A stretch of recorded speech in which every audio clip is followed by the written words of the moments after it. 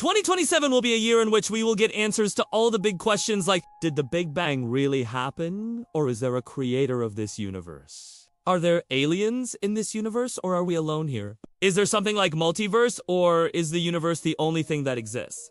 And who will make it possible? We will get answers to all the big questions. You want to believe, but present such a stellar James Webb specialist has collected 100 times more images from the Sadu.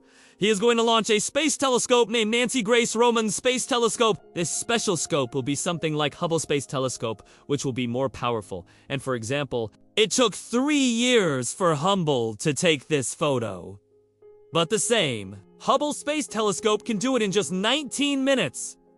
But till this new space telescope is ready, it will take 10 minutes to send images to space. Can you guys wait till then? It will start? Well, I personally am not waiting. And what do you guys think that it can help us answer our biggest questions? But give your answer in the comment section below, friends.